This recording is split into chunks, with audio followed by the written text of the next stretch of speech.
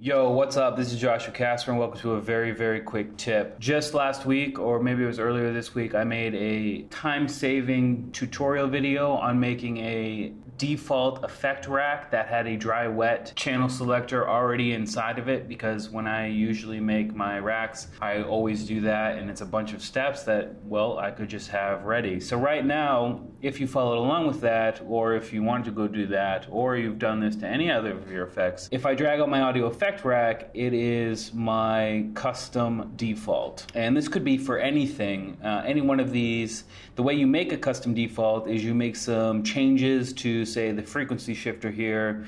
Maybe I want the amount to be 5 kilohertz always, and then I would right click here and go to save as default preset. And then once I did that, every time I dragged out this frequency shifter, instead of having the amount at 0, it'd always be at 5 kilohertz. So that's how you make a default preset. But what if I want to get rid of it? Let's say I'm not using this formation anymore and it's really just a hassle and I don't even know how to get back to just having the rack be empty and ready to go.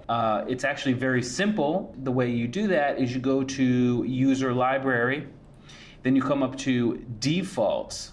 Here we have presets, but this isn't a preset, this is a default preset. So we want to go to this folder here, and this is an audio effect. It's an audio effect rack, so I go into audio effects. And inside of the audio effects, it has the audio effect rack ADG, which is my custom version. So if I click on that and then right click and hit delete, and then move it to the trash, and then I come back into my audio effects here and come to the audio effect rack and drag the default on, you can see that it is now the default. Boom. So that's how you revert back to the factory default of any device. And that's the same for audio effects, MIDI effects, and everything else, instruments. That's how you do it. Super quick, super easy. I hope that helped. See you soon. Peace.